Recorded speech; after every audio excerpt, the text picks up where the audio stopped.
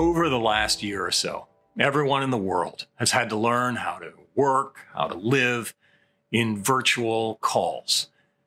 We're all online.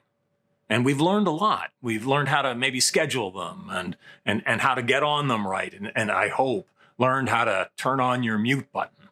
But it's still difficult. You still have that fuzzy look sometimes, or your face is all in shadow, or you start talking in a different direction from the lens, or your presentation feels funny because you're basically talking to your computer.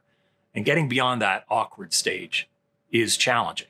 Now at AFIRE, we've had to turn 200- and 300-person conferences into a series of Zoom calls throughout the year. And we've learned a lot. We've learned from different media professionals, and we've learned also by just futzing around with different kinds of equipment and different kinds of ways of using it and ways to present.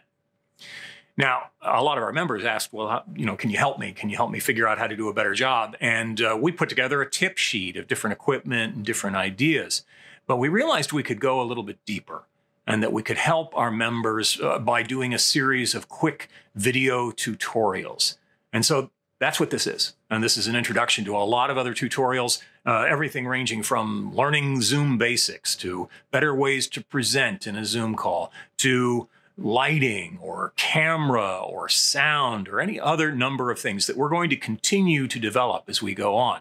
None of this is the last word on anything. This is simply what we've learned, and we wanted to pass it on to you so that you can up your virtual game.